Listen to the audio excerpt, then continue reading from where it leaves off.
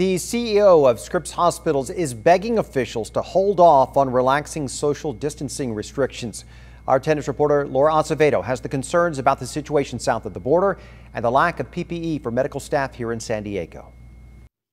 In an open letter from Scripps Health, President and CEO Chris Van Gorder gave a serious warning about what he thinks needs to be done before we can reopen our communities. Van Gorder says the healthcare community is working, quote, hand in glove with elected officials and county public health, but says hearing of easing restrictions currently in place concern him. The CEO says regulations should stay in place until healthcare providers have all of the personal protective gear they need and ventilators and other supplies to care for COVID-19 patients, saying it would be a, quote, shame if things reopen before this can happen.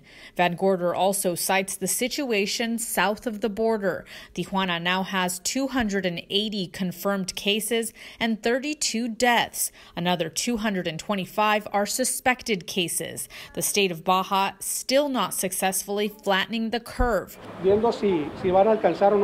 Our reporting partner Televisa reporting hours-long lines for medical workers to buy necessary PPE, sometimes having to wait up to 6 hours. Van Gorder says the fact that people cross to and from Mexico could be an issue for San Diego. The warning that if things are reopened without these measures in place, we could see a rebound in cases, saying officials should make sure that if we do see a spike, quote, we are ready this time. Laura Acevedo, 10 News.